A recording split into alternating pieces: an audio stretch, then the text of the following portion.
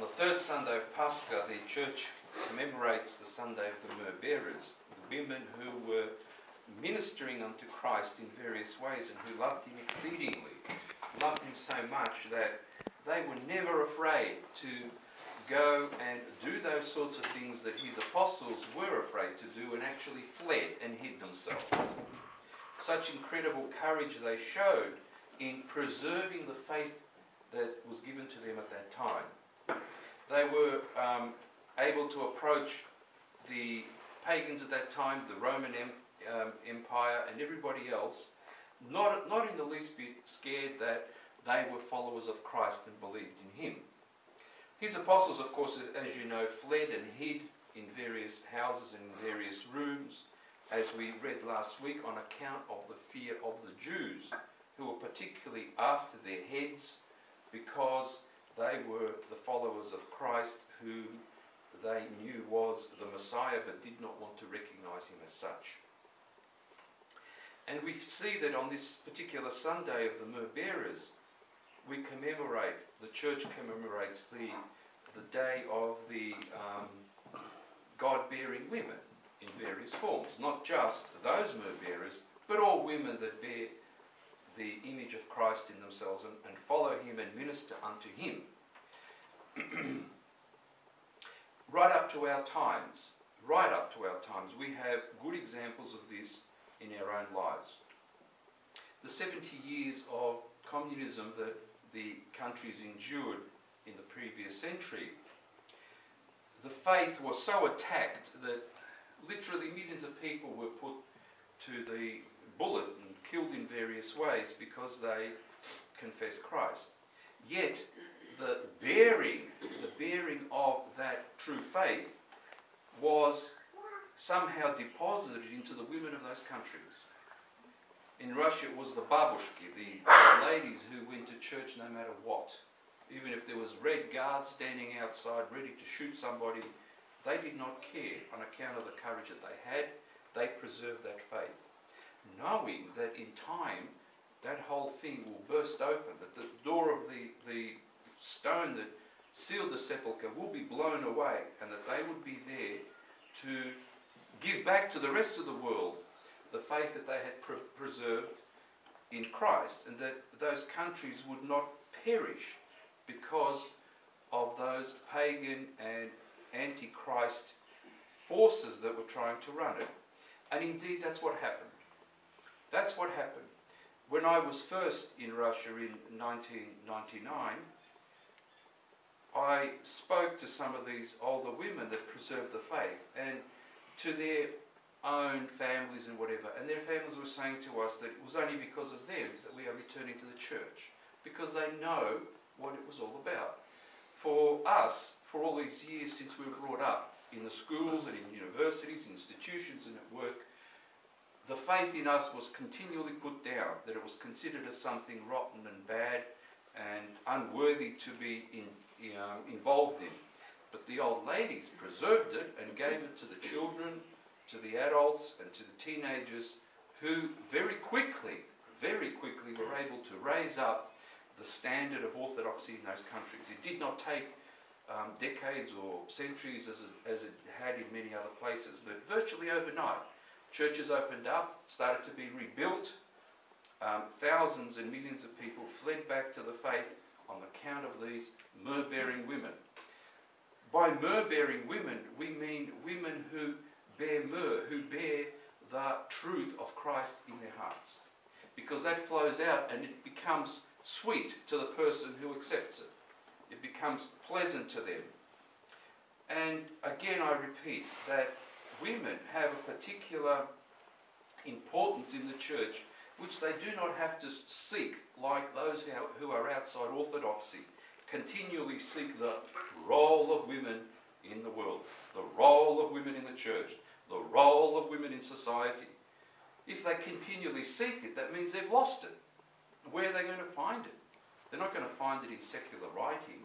They're not going to find it in the ones that have departed from the faith, or in the new philosophies and the new isms that come out.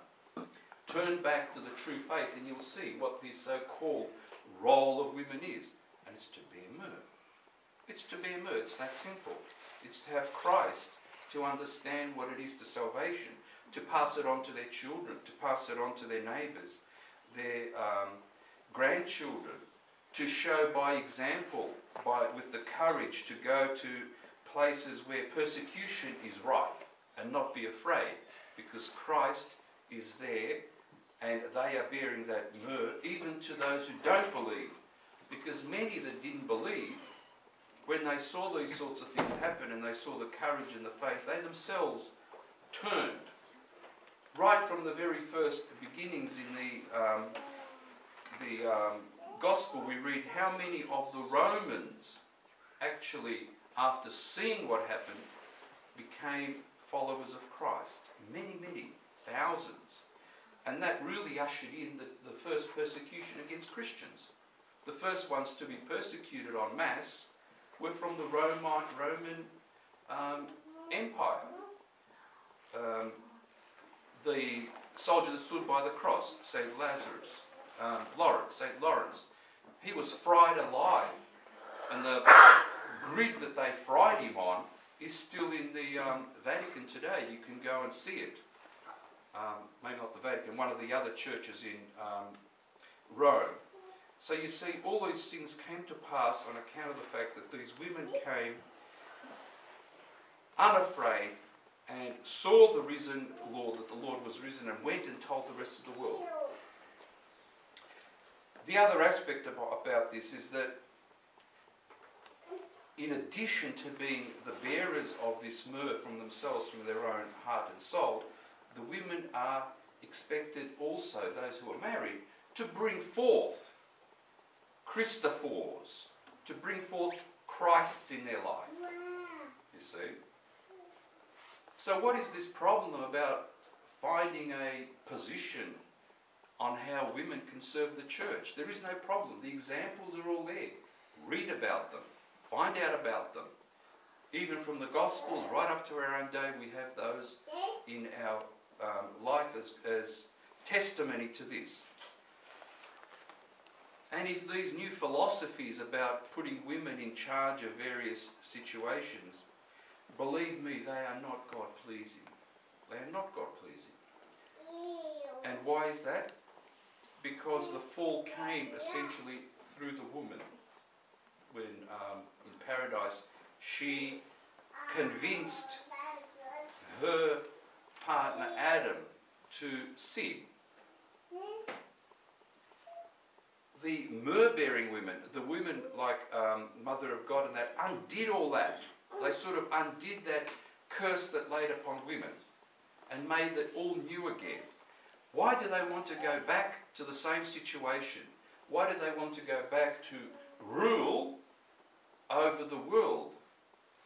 Because you know yourself who the ruler of the world is. It's Antichrist. It's Satan. That's the ruler of the world. So if you're joining up to be a ruler of the world, you have to join up with Antichrist. I often wonder, what does it mean when it says in various novels and all sorts of talk that a person has sold his soul to the devil? What does that actually mean? You know, do they actually go and pay money or something like that? Or what it means is that inside yourself, in the very depths of your soul that makes up what you are and what you follow, Christ has been replaced by some other thing or some other attitude or some other desire. And you may not even realize it unless you look at it very carefully. What do you want in your life as such? What are you striving for in your life? What do you really, really want? Because if you really want the things of the world, that means you have already sold yourself to that.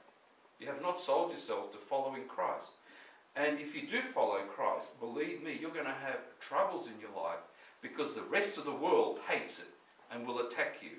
And most of all, the demonic powers inspire these other people to attack you because they know that you are on the way to the path of salvation and they want to knock you off that. So examine yourselves. What do you really want inside? What do you really strive for? What would you want if somebody came to you and say, I'll give you anything you want right now. What is it that you want? You know, if you want riches, wrong. Power, wrong. You know, glory and glamour, wrong. Because that is all selling yourself to something else other than to being a myrrh-bearing woman. And these sorts of things, both men and women should understand that Christ, that God created male and female for very good reasons to live on this earth. After the resurrection, there will not be that distinction that male and female, that there will not be marriage and given in marriage, as they say. Those sorts of things will be taken away. But right now, there is that distinction for a very good reason. Christ needs souls to fill up the kingdom of heaven. And male and female together do that. They fill it up. Otherwise, how else is he going to do it?